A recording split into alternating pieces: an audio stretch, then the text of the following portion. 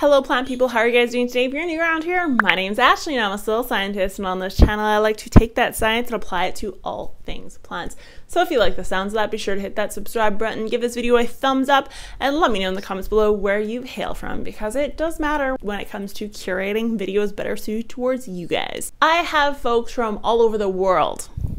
All over the world. I have people in the Philippines, I have people in the UK, the US, Canada, Australia. You name it, you guys are here, and I want to thank you so much for being here. The channel has grown enormously, and if you are new, hi, hello, how are you? Hopefully it's not too intense for you, but please ask questions, don't be shy. I may make a whole video about it, especially if it's a question that I keep on getting asked repeatedly.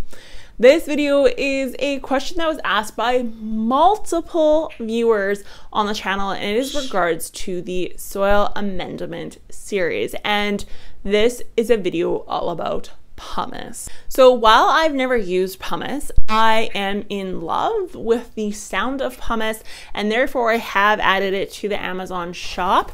I want it in my life, and I already have some on the way.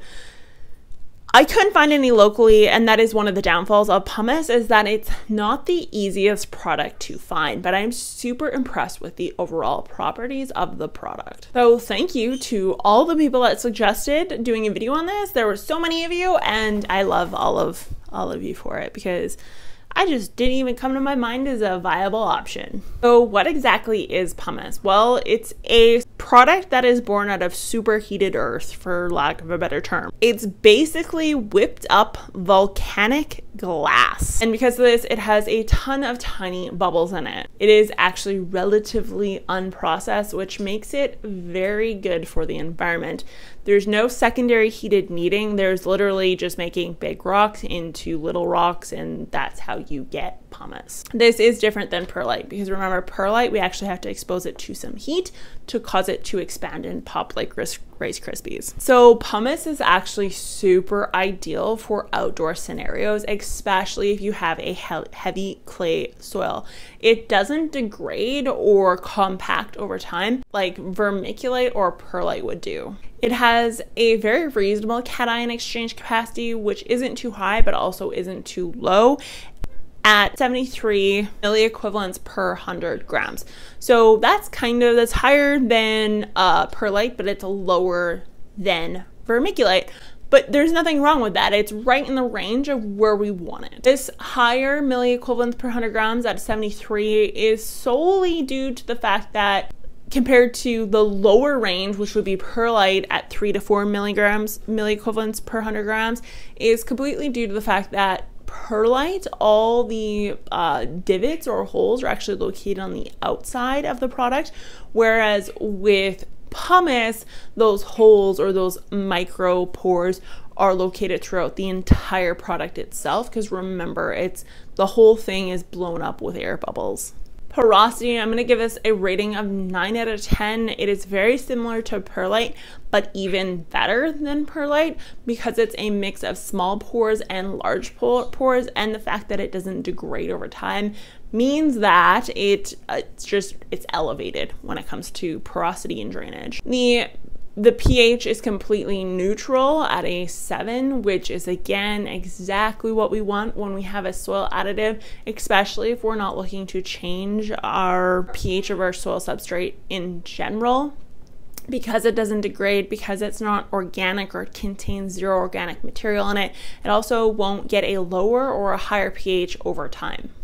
So because perlite and pumice are so similar, and they would be used in the exact same way in a soil system, I think it's very fair to do a video where we're comparing perlite to pumice. So let's just jump into the differences between the two. First off, perlite is way cheaper, and that probably has to do with the fact that it degrades over time, meaning you're continually going to have to replace it.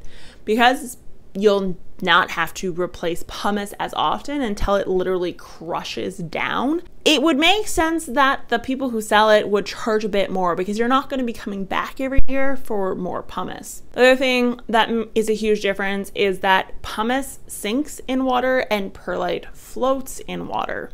So why does that matter? Well, if you've ever put too much perlite in your soil and you've watered, you will have noticed that the perlite will actually float to the surface and kind of reside on the surface of your soil. So pumice isn't going to do that, but if you fully saturate or you saturated it enough that there's a more of a liquid inside of the potting setup, the pumice will drop to the bottom and out of the soil profile. So that's something to keep in mind when watering and adding this product. If you're watering properly and you're not saturating or you're not bottom watering and actually putting it in a bucket where you're submerging the soil all the way, then you're not going to run into this as much. But it's something to keep in mind if you are a bottom waterer or someone that likes to completely saturate the entire soil system, because you will drop that pumice to the bottom and therefore you're going to lose the properties of porosity, which is kind of the main purpose of using pumice. So it is dusty, just like perlite. You're not going to escape the dust with either one of these products. And one thing I did find was a cost comparison. So I wrote that down here, and I think this is important to talk about because, I mean, it's high. So the cost of pumice is $24 for 3.5 liters of pumice, which is $6.86 per liter. And then perlite is $43 for 20 liters, and that works out to around $2.50 per liter. So it is a third of the cost for perlite compared to pumice. So it's something to keep in mind when you're deciding whether or not to use pumice in your system. But overall, I think it is a really good product. The barriers to entry obviously are the cost of the product. However, once you have your hands on it, it seems like it's going to last a long time. It will make your pots a little bit heavier because it is a rock, a lightweight rock compared to most, but a rock nonetheless. It is great porosity. It has a very neutral pH. It has a reasonable cation exchange capacity. And overall, it sounds like it's actually a really good product. I know that some viewers do use pumice really religiously. I'm assuming it's very easily located in your area, hence why you are using it. But I do think it is superior to perlite.